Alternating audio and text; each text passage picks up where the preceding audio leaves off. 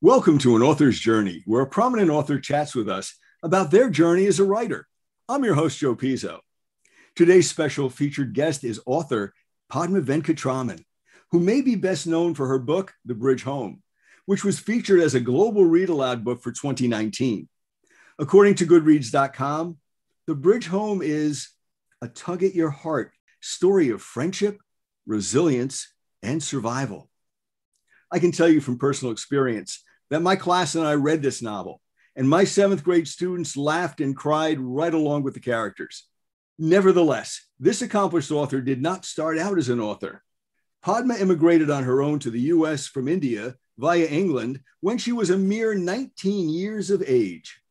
She served as a chief scientist on some research vessels in Germany and directed a school in England.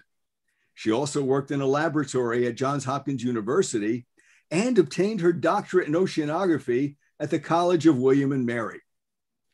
A Time to Dance is the first novel in verse written in English by a South Asian author. Padma's next two books, Island's End and Climbing the Stairs, have received numerous awards, including the South Asia Book Award, the Patterson Prize, and the Julia Ward Howe BAC Award. Awards given for The Bridge Home include an ALA Notable Book Award, a Walter Award from We Need Diverse Books, the South Asia Book Award, the SCBWI Golden Kite Award, and others. By the way, she also has 20 books published in India. Padma presents speeches at many universities, including Harvard, and commencement speeches at various schools. She serves as a panelist at events including the Penn World Voices Festival, and she has been the keynote speaker at national and international conferences and literary festivals, including the NCTE ALAN 2019 conference, the James River Writers Conference, and the SLJ Day of Dialogue 2019. A teacher and mentor of other writers, Padma has taught numerous workshops all over the world. She has conducted workshops about writing poetry and novels in verse. In addition, she has taught workshops featuring plot, including most notably a workshop at Highlights Foundation on this subject, together with Grace Lynn. And I must point out that many of Padma's poems have been published in Poetry Magazine as well. Padma's next novel, Born Behind Bars, will be released on September 7th, 2021 from Nancy Paulson Books, Penguin Random House. And the genre of this novel is kind of a combination of prose and verse. It is indeed an honor to welcome Padma Venkatraman to An Author's Journey today. Padma, it's great to have you here. Thank you. The honor is all mine, and I really mean that. I'm just so overwhelmed, so full of gratitude to be here today. Thank you. Well, we appreciate you taking your time to chat with us. And let me go ahead and start with this first question to begin our author's journey. I want to thank you, first of all, for The Bridge Home. As I mentioned in the introduction, my students were deeply moved by the struggles your characters faced and the courage your characters displayed as they became an ad hoc family. And I can remember my students, boys and girls alike, 12, 13-year-olds, in tears in some of the spots and laughing out loud in other spots. But we all wondered, what was your inspiration for writing The Bridge Home? The inspiration came from a very personal place. And it was probably one of my hardest novels to write because of that. The novel, as you know, begins with an incident of domestic violence. And unfortunately, I have experienced violence and violent men in my family when I was young. And that was a very difficult thing. And I think that's why I didn't write about that for such a long time. And then finally, there came the time that I felt like I had to be able to write this story. But although that part came from my life, The other part came from the lives of friends that I had. So I was born into a very wealthy, very privileged family in India. But when I was about 8 years old, my parents split up, and suddenly my mother and I had nothing. And we were in this tiny, I shouldn't say nothing, because she was educated. She was able to fall back on that to get herself a job. And even though she had zero in the bank account, was able to rent a tiny apartment. And so we did have so much more than so many others. And what to me was amazing about my mother is that as a rich woman, as a wealthy woman, she had given a lot of money to charity. She could no longer do that, but she gave time. Even though she was working so hard to keep a roof over our head and put food on our table, she made sure that she volunteered at places where children like the ones that you see in the Bridge Home studied. And through that interaction, because obviously there was no babysitter, there was nowhere else I could go. I went with her, and then I met and was very lucky to be befriended by these children who had gone through so much worse than I was going through, and were just able to laugh with me. And I think that was something that was so important when I was writing this novel was, my childhood was not one that I would wish on anybody. It had moments that were just, terrifying and too hard to talk about. But then again, there were these moments when I could see that these children had been through far worse because they did not have anyone at all. And they were able to laugh. And the fact that we were able to laugh together in the best way, not at someone, not cruel laughter, but just sort of joie de vivre, just that was very important to me. So I felt like that was something that I really wanted to bring out in the novel. And I was so touched when you said that your kids laughed and cried when you read the novel out to them. And I will say this. So there was one girl in particular, Indra, who told me that she had ended up staying in a graveyard to escape men who wanted to enslave her. Because unfortunately, even today, children are enslaved. People are enslaved. And she ran away and she hid in a graveyard to escape them. And she told me, after she told me the story, she said, "Padma, will you write my story one day?"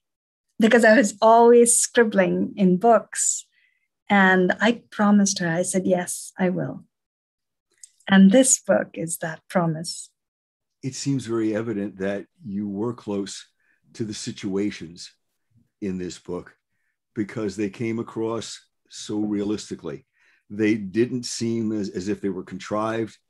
It didn't seem as if it was written by someone who read about these things, but never really experienced them. There's an authenticity in not just the way the characters are portrayed, but in the conversations they have and in the worries that they fret about and the little things that can sometimes paralyze and overwhelm someone who is unsure of what the next day will bring and sometimes what the next moment will bring. Right. So I think, that's so beautifully put. I'm going to change the direction just a little bit now because we don't want to be too sad. No. As I mentioned in the intro today, you didn't start out with a vision to pursue a career in writing. And my students, as well as I, wonder, when did you know that you wanted to pursue writing as a career? So the answer to that is that I knew when I was really little. And my mother says that when I was 5 years old, I was already, or even 3 actually, the first poem that she has for me was when I was 3 years old. And I couldn't even actually write, but I would tell her apparently that I would hear these poems in my head and I would dictate them to her. And I was very, very insistent that the line breaks should be in a certain place. So I would say, okay, now stop writing that line. And then the next line. And she was astonished. And even I am astonished because now I think forever about where I should break the line. And it's but apparently my 3-year-old wisdom never doubted myself and just went as children do. And so, I think uh, I had this love of poetry very young. And in those early times, I definitely thought that I would be a writer. Then when, everything happened and I started to realize how vital it was for a woman, especially a woman growing up in India, it was even more obvious to me that my mother's education was what saved us, saved her. And I was determined that I needed to do something that would give me a real job, that would make money, that would give me something steady. And quite strangely, because I did not see people of color, women of color, as scientists, I certainly didn't. I did see men, obviously, Indian men as scientists, not women, not in books, not in real life. And I, wasn't told that I could have a career and so on. But I think deep inside, just knowing that my mother had done it made me think I could. And somehow I could not see myself making a steady paycheck if I wrote. And so I knew somehow that, and the older I got, the more obvious it was to me that would not necessarily give me financial stability immediately. And so I said, I will do science because I loved science as well. And I loved mathematics and I loved the environment. And even all those years ago, it's very, very obvious to me that we were not treating it correctly, our Earth. So when you wrote The Bridge Home, that obviously, from what you've said, came from your own personal inner experience. Have all your books reflected your personal experience? Or just was it the Bridge Home? I think the Bridge Home took or went to perhaps some of the hardest places. But Climbing the Stairs, which was my first novel, was one that actually is about my mother growing up in India in the 1940s. Because, she's much older than me. She never expected to have me. I was a bit of a shock. And so she grew up when the British were ruling India. And it was such a very different time. And, she would speak about going to places and seeing signs that said Indians and dogs not allowed. It wasn't even the word Indians. It was another word, which was really not a nice word. So I'm not going to say it. But it was that sort of a thing that she grew up under. And then she saw India have, Gandhiji and all of these people fight and, fight for freedom and get freedom nonviolently. And yet she also grew up at a time when there was there still is, but at that time, some blatant caste oppression, very blatant treatment of women that was just awful as well, very treated very much as second-class citizens. So in Climbing the Stairs, it's literally about a young girl growing up, wanting to just climb the literal stairs to go from downstairs to upstairs where the library is in her home, and not being able to do that because she is female and only men are allowed to go upstairs and take books out of the library in the home. And so, obviously my mother did climb those stairs. And if she hadn't done that, I might not have been here today. So it's about that, but it's also about my granduncle and people who served in the Allied force in the Second World War. And unfortunately, we do not give people of color who served in the Allied forces enough credit, whether they come from India or they come from our nation. I mean, America, we have not also fully recognized all of those people of color that so deserve recognition: the indigenous soldiers, the Japanese American soldiers, the Latinx, the African American soldiers. So many of them did so much and then got treated so badly when they came back after being war heroes. Hopefully we change that moving forward. I agree. That's something that we really do need to address. Yeah. When you write your novels, do you do a lot of research on the novels? Does it depend on what the subject is? Or I don't see you as someone who writes formula novels. You don't impress me that way. I see you more as somebody with inspiration who then gives shape to whatever is inspiring you. Yeah. So actually, it's interesting you say that because that's, sometimes I feel a little inadequate because I feel like I'm not churning out the novels perhaps as fast as I should be or something.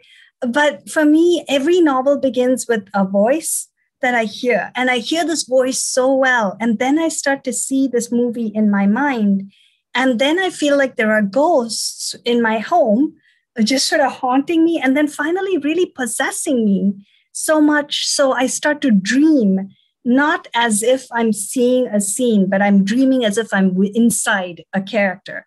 I dream as though I'm Viji in the bridge home watching something happen. I dream as though I'm someone. And in that small space of wakefulness between, when the dream ends and when I get up and know I'm Padma, there is something that goes on. And I think that's when I know that a novel is really under my skin. And so I think that's a very sort of organic process, a process that's driven so much by characters that obsess. Maybe I obsess about them, and that possess me. Yeah. Now, in your new book, Born Behind Bars, we've said that this is kind of a combination of prose and verse, which is an interesting combination. Why have you chosen to write this in this style rather than saying, I could just simply do this in prose and it would be a lot easier than combining prose and verse? Or is there a certain music that you hear, a certain melody, a certain pattern that is going to be used to fit different situations in the book? Yeah, I think it was so.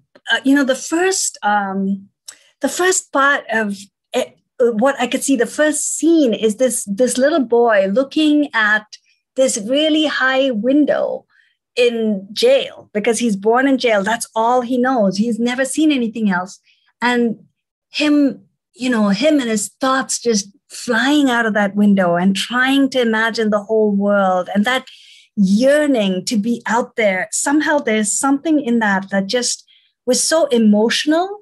And I felt as if I just wrote prose, it might end up being that strength of that emotion I wanted everywhere. And somehow I felt like poems could distill that emotion. And yet, if I were to write it as a novel in verse, I think these days a lot of people, Nikki Grimes and I, spoke about this. A lot of people say novel in verse, and they write what ends up being, sometimes phenomenal stories, but nevertheless not really verse, not really poetry. And I wanted to not do that. So I wanted to make sure that if I did something, that it would be really poetic, or if I was going to call it a novel in verse. And I just felt that this character did not speak to me in full verse. He spoke to me lyrically. And there was poetry in the way he spoke, but it was not fully poetry. It was not fully verse. And then I realized there's such a thing as prose poetry. And I started to read more and more. And one of my friends, actually, author friends, Peter Johnson, is somebody who was, I think, the editor of the International Prose Poetry Journal. So he was very helpful. I mean, he, even with the pandemic and everything else, has been very, distantly helpful, and had a long time ago given me volumes of prose poetry and said, this is what it is. You can do this. And that and Sandra Cisneros, House on Mango Street, is arguably a prose poem too. And I think those were in my mind. And so I loved, when I got the arcs are few and far between this season, but just the way that a prose poem is formatted is the way that the paragraphs are formatted in this. And just so much white space, which I think needed to be there for the emotion, because I feel like sometimes if you really polish, at least with me, when I polish my work, what I want is for that white space to speak, for the emotion to sort of seep into that white space so that it resonates and it's full. And I think that happens with this. But so I wanted it to be kind of a little bit of both. And that's why it's written in sort of prose poetry. Now, you've given a really wonderful explanation. You made me think of some things. Do you play a musical instrument at all? I do. It's called the Veena. I should say I used to, quite honestly, because I learned it when I was little from a person who was an amazing teacher to me. And she actually never took a cent, or a paisa, I should say, because I was in India at the time. And my mother wouldn't have been able to afford music lessons for me, but I just loved her. I heard her music and she allowed me to. She didn't even allow me. She insisted that I should take classes with her without any pay at all. And she is actually the teacher that, in a way, shows up in A Time to Dance, my novel in verse, because, of course, that's about dance. And she taught me music. She taught me this 7-stringed musical instrument. But that Carnatic music tradition is what Veda in A Time to Dance dances. So I think that sense of music has always been part of my life. But if I were to pick up a Veena now, I would be awful. and I was not terribly musically talented. I love music, but I think that love of music comes through, and the fact that you can hear it. You may not necessarily be able to play it. I know I surely can't, but I can hear it. And sometimes if I'm writing something, or if a student's writing something, I'll sit back and say, I hear elements of rap, or I hear elements of jazz, or there's certain rhythms that keep repeating themselves. And whether you play the instrument or not, I think as long as you have the appreciation of the music, that it can infuse into your writing. And I see that in your writing, especially with making the move into a novel that's partly verse and partly prose, that you've created sort of a combination of new age and jazz and fusion and different things that have come together. And maybe it's a different melody. I don't know that it's a new melody, but it's a different melody. But the melody, from what I'm hearing from you, was done to fit the subject matter and the direction, that it may not have turned out the same. It may not have been as effective. Is that accurate? I think so. I try to write as true as I can to the characters that I hear in my head. And also, when I revise, I certainly do think of the young people that I'm writing for, because I think that is a great responsibility that we bear. So in that revision stage, I certainly do think about them and my responsibility to tell the story in a way that is not watered down at all, and is really imbued with that emotion, and that gut punch needs to be there, because I think otherwise I'm telling them a lie.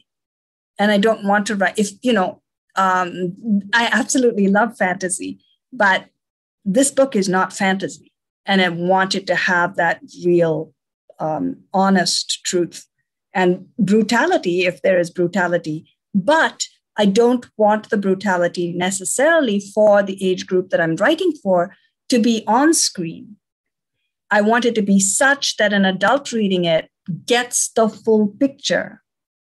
But a young person who is perhaps joyfully not yet exposed to this kind of horror does not need to see it on screen.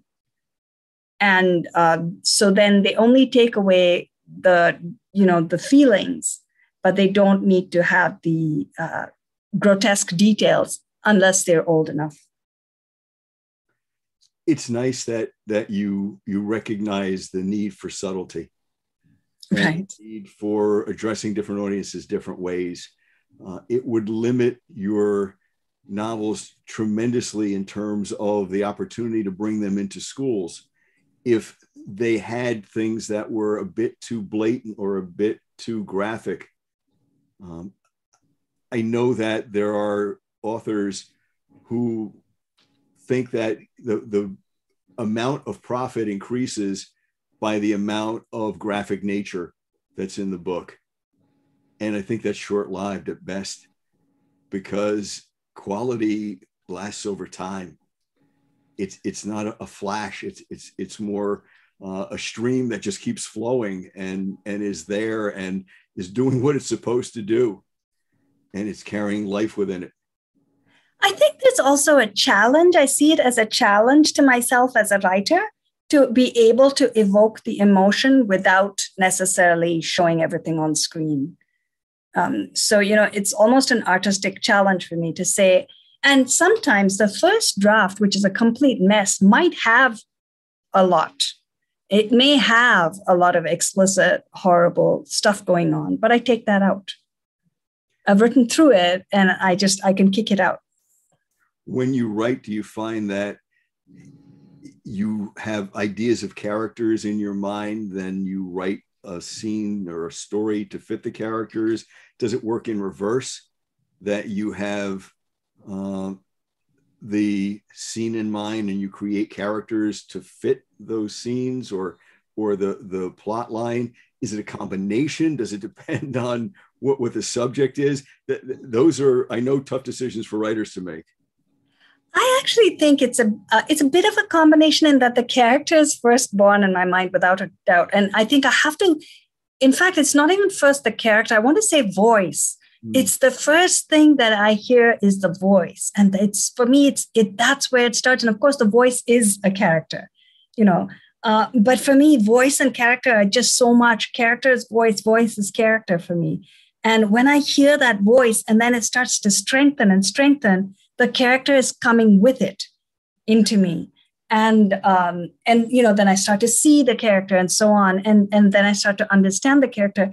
And then I realize what the character, the challenges that face the character, the trauma that the character perhaps is going through, and the yearning that the character has, all of it comes to me. And that is where the plot is born almost organically, because that character, to be that person, has this that is happening to them. And that's happening to them is, of course, the plot. Now, sometimes I can see the character at the beginning of the movie in my mind, and I see them at the end of the movie in my mind, and I kind of know what happened. Like I can see the first and the last scene. I know the emotional arc then, and then the rest falls into place. Does that happen more often than not? Yes. And so I don't often write in order. I often write out of order. I have the first scene, and then I often do have the first scene first. And then I see the last scene, and then I see something else in the middle, which is often the climax. And then the little things start to sort of slowly fall in place, and I arrange them before I send them to my editor. And that's something maybe for young writers to recognize, that not every writer has a cookie cutter formula. Do this first, this second, this third, this fourth, have this when you go to the publisher, know these things. Sometimes you have to look at yourself as an artist and say, this is what I do. And this is my style. And maybe it doesn't fit everybody. Maybe there are only certain publishers who would even consider this, but this is the way I do things. And that's a difficult decision, I would guess, to have to make if you're just starting out, because you don't know which direction to turn. Right. And especially when I was starting out, which is now about 15 years ago, I think. Anyway, it was a long time ago, and it was before We Need Diverse Books. And it was so hard as a beginning writer of color, writing books that were set in India, to actually be, get my foot in the door was not easy. So I had about 40 rejections, which is something else.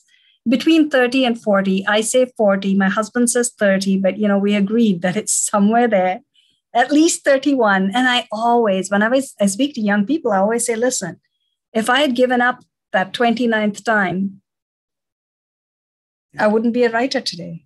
Yeah. Perseverance is the key. I agree. Now, when you were growing up, you said that you did a little writing and you enjoyed at the age of 3 doing some poetry. Was there an author that you liked to read back then? There were, and there were so many. Yesterday, anyway, a few days ago, I had somebody ask me what the influences were in my mother tongue, which I thought was so interesting. And there is this person called Thiruvalluvar, poet. And what to me was always amazing about his poetry was the sound of it, which was very musical. And the fact that when I looked at it, it's very, very tiny. It's tinier than a haiku. It's just, yeah. They just, it's like two phrases almost. Yeah. And the bottom phrase is just like 4 words. And the top phrase, I think, is 5. So it's like, it's so short. Actually 7 words. So it's, and it's 7 with 7 words. He does so much. And then when people try to like tell you what the poem means, they write at least a paragraph. If they have to translate it, it goes on. I have not seen anyone, nobody else can do it that way. And yet he manages to pack so much. And, and to me, I think very early on, even if I couldn't understand, which I couldn't understand everything that he was writing about. What impressed me was that somehow there was this magic between the lines. There was something there with so little text. And the idea of writing in a way that is powerful, in a way that is spare but not sparse, has been really important to me, which doesn't mean that I don't, I also love sort of luxuriating and sometimes I just do that too. So sometimes, I like to write luxurious prose that is evocative and, sensuous and incorporates all of that. But I also really love rising to the challenge of doing something that is tight and really, like I said, spare, but not sparse, because if you go too far, then you don't evoke emotion either. And that's a fine line to walk, to know just how much needs to be there. That's the true artist of the minimalist. Yeah. I've with my students, and they're 7th graders, they're 12, 13 years old. When I've introduced them to the minimalists, I've let them read Fog by Carl Sandburg. And I give the background on how that whole thing happened. He was walking down a street in Chicago and it was a foggy day, and this is what he saw, and that's what he wrote. Oh, it's so beautiful. Yeah, I talk about William Carlos Williams. We're in New Jersey. Yeah. He's from Patterson. He was a physician. And I tell them, look, you don't have to be a full-time poet to write poetry. This man was a physician during the day. He wrote the poetry on his free time. Exactly. And he relaxed. Yeah. And Steinbeck, John Steinbeck was he tried to be a marine scientist. Right. And The Log from the Sea of Cortez, I loved that book so much because, you see Doc and And Hemingway is an ultimate minimalist. Yes. Do not get a whole lot of description with Hemingway. We read a story by Hemingway and I point out to the students, there is one paragraph where he really gets into description. And out of the 3 or 4 pages of the story, if you miss that one little piece, and you're looking for adjectives, well, you're not going to find a lot, but he's describing with images. Right. And that's how a lot of artists can work. And I think part of what your success is you can balance the two. You can put those descriptions in, but you can also use the simple details where you become a minimalist. You hold back some of what's there because the detail might overwhelm, or the detail might make the note a little too loud or a little too harsh, or, a bit discordant. And it doesn't have the same flow. And that's where the true artistry comes in. Yeah. Thank you. And I think one of the authors that I later on I loved, and unfortunately, it's no longer cool to mention his name because he won the Nobel Prize. But when I used to say this, 20 years ago, or 25 years ago when I was writing, and people would say to me, who is a writer that you really admire? I would say Kazuo Ishiguro. And people would say, who? And, now he won the Nobel Prize. So I try not to use him, but he still is such a huge factor in my writing life, because I think he's always challenged himself. He's pushed himself to try new forms. He's, pushed the envelope, and he is an Asian writer. I mean, Asian, British Asian, whatever. But I think that meant something to me as well, that he came from an Asian tradition and yet was able to do that so eloquently in the English language. Now, you have Born Behind Bars coming out on September 9th. And I know your audience is wondering, what's your next novel after Born Behind Bars? I don't really know the answer to that, but I am writing a few different novels right now. Uh-huh. So I'm juggling, or I'm hearing a few different voices right now. So we will see what comes out. I'm not too sure. I have some ideas, but I don't yet know. Is it typical that you'll have more than one novel going on at a time, or is this just an anomaly? No, it always happens that I'm writing at least a couple of different things, and then one takes over. Okay. So, yeah. You always go back to the others? I sometimes do. I mean, I think Born Behind Bars was in my head for a while. And I told my editor, Nancy Paulson, we were having lunch once, and I said to her that I have this kid in my head. I have this story. And she said, oh, let's see where that goes. And, I could sort of spend more time with him, kind of thing. Mm-hmm. And she said, then when I sent her a draft, she said, yes. And so, sometimes it's that. Sometimes it's just, I hear a few people, but then I might draft out a few things. And then she was kind enough to look at a couple of things. And she said, this one, let's go with this. And I feel like by then I know them well enough that if I'm there sitting around wanting them to come to me, they will. Okay.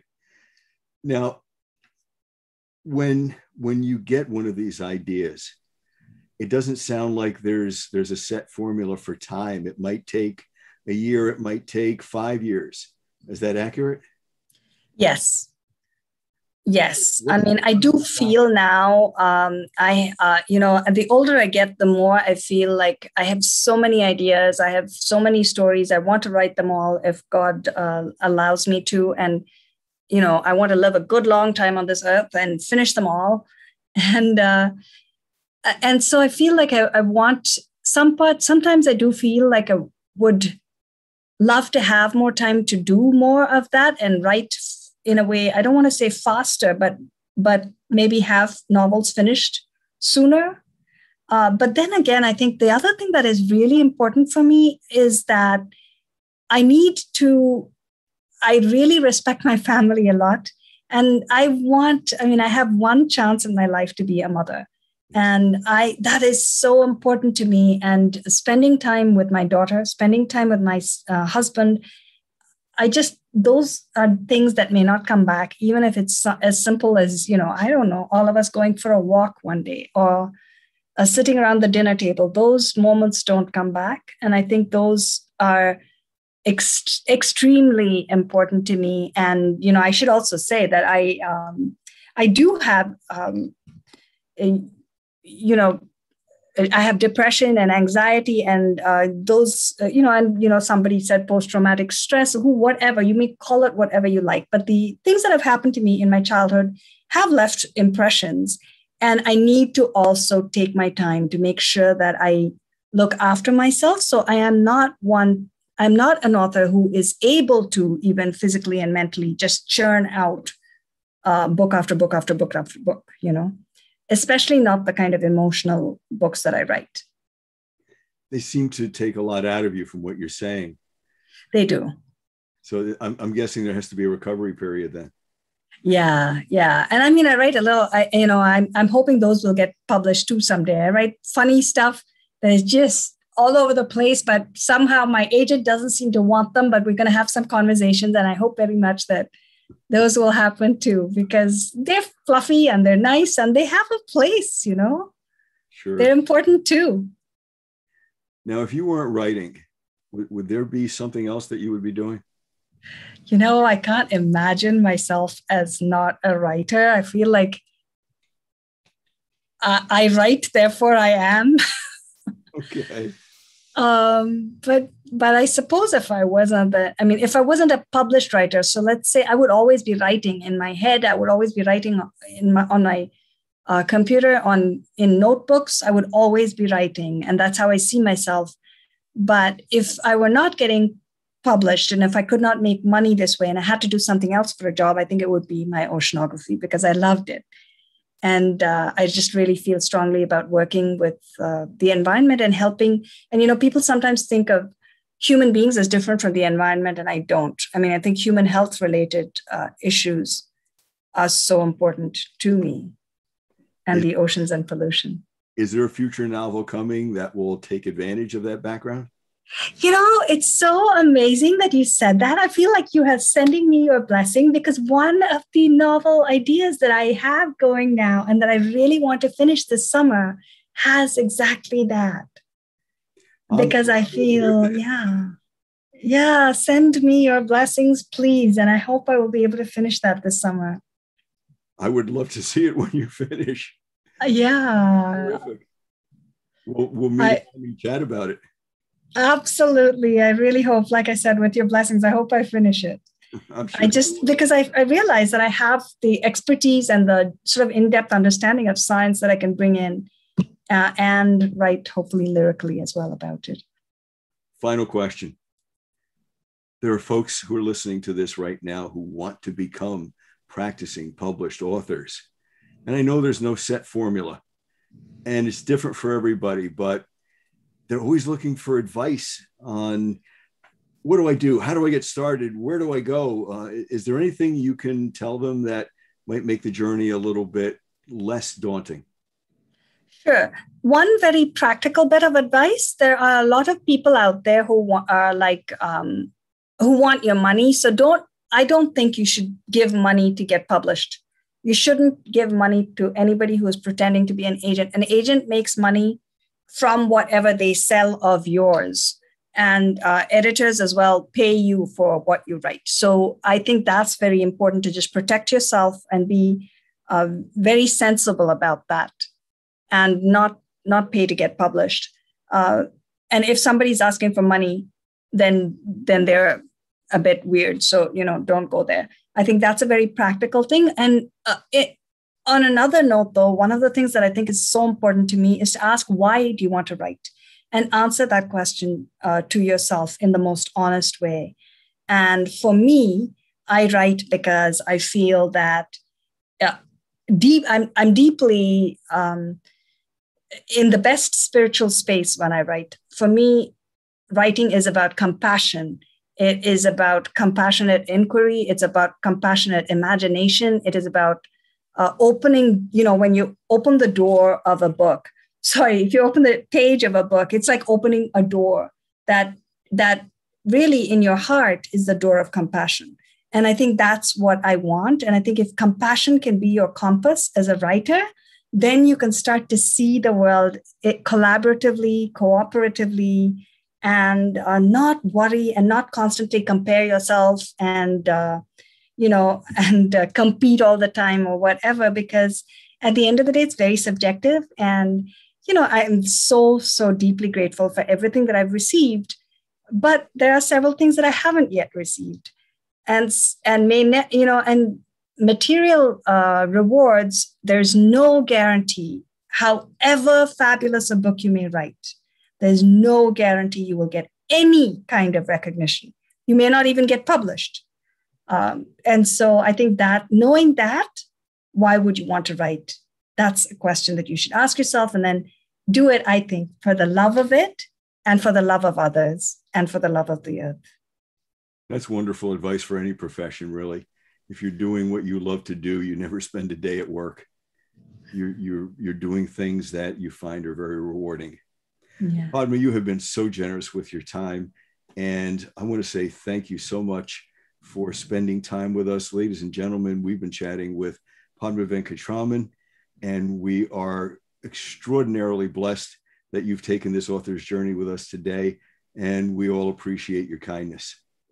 Thank you so very much. I'm just so happy to be here. And thank you. Thank you for everything that you do for the whole writing community. Thank you. It's a pleasure. And for all the children that you teach. They're the most important. Yes, they are to me as well. Well, folks, that concludes our journey for this day. Tune in again for more conversations with more authors of interest. For an author's journey, I'm your host, Joe Pizzo. Have a wonderful day.